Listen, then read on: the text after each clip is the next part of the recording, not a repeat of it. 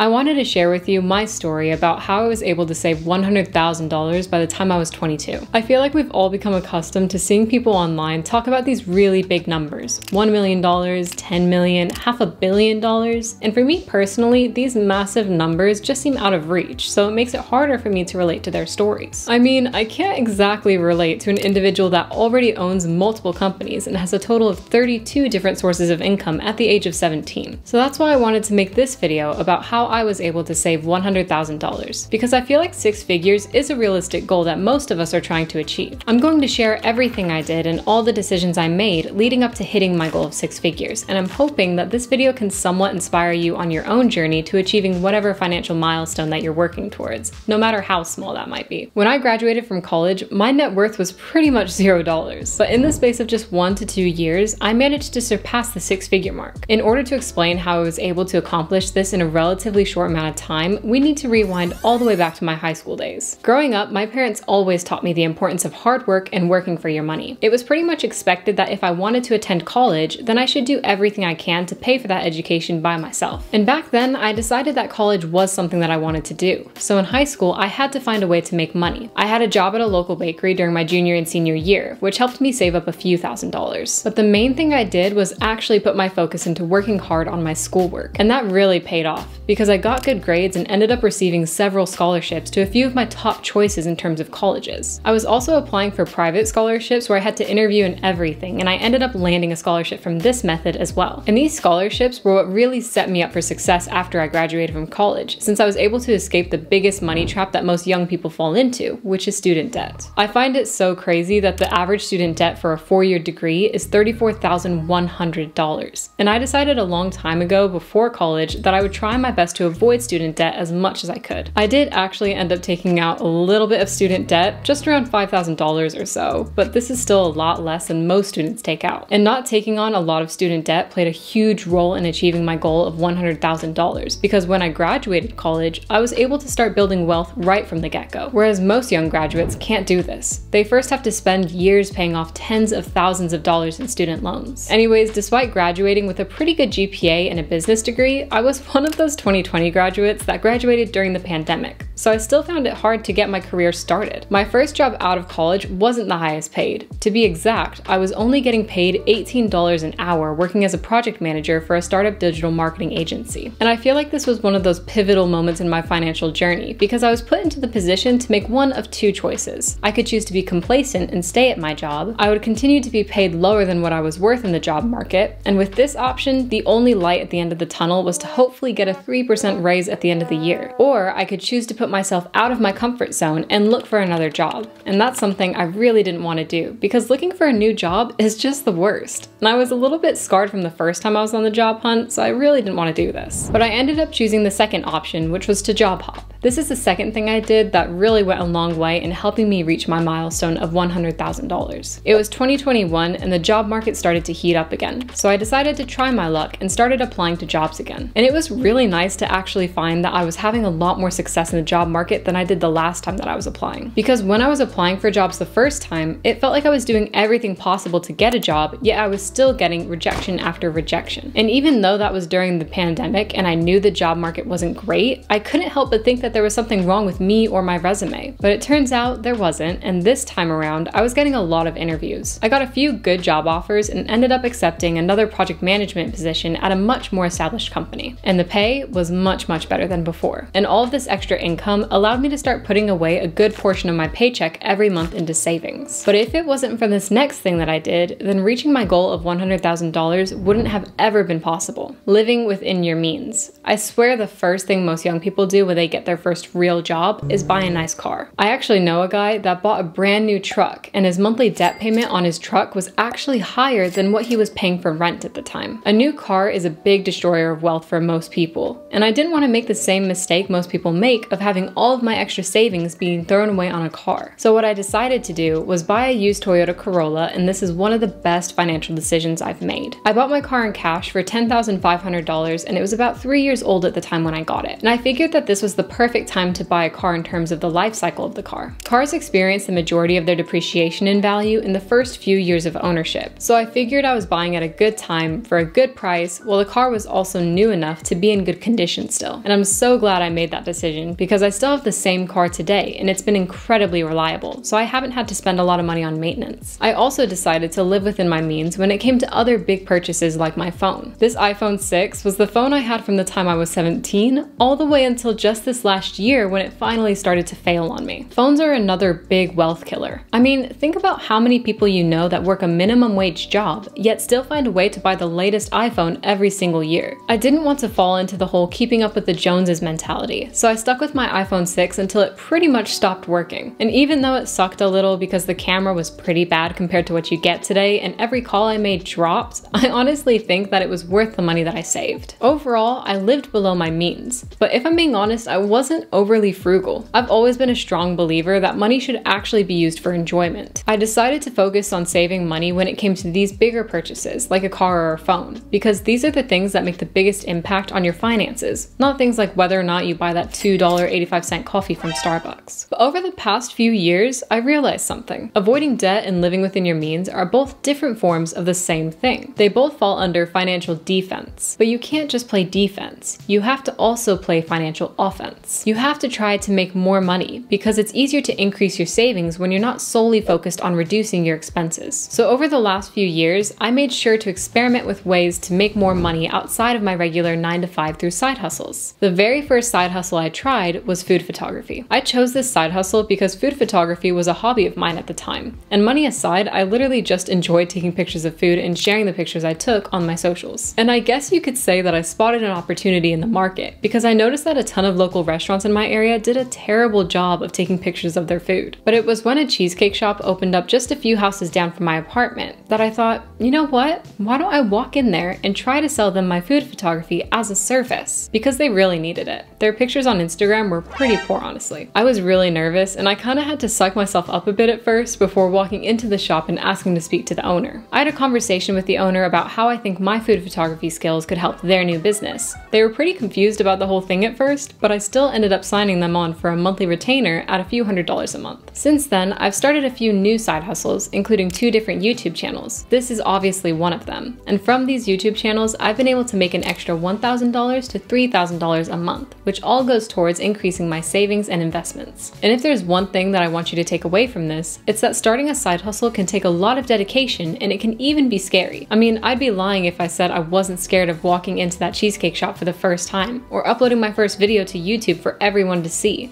But overall, it's so incredibly worth it. You never know what a side hustle can turn into. Your little side hustle that starts out in your garage could one day turn into a business that allows you to quit your 9-to-5 job. You just never know. For me, my side hustles helped me accomplish the thing that eventually led to my net worth surpassing the $100,000 mark: buying a house. Before I lived here, I was living in a tiny 1-bedroom apartment. You can even see in my earlier videos on this channel that I would have to film my videos sitting at my kitchen countertop because there wasn't any extra space in my apartment. I was also working remotely from home, so I really wanted to move into a bigger space. The only problem was, this was also in 2021, when the housing market was quite literally the most competitive it had ever been in history. So buying a house turned out to be quite the challenge, to say the least. I was putting in offers on houses at $20,000 above the asking price, which I know sounds crazy, but at the time the housing market was so competitive that this was standard practice. And for a long time, this still wasn't enough because my offers were still getting rejected. But eventually, one offer I put in,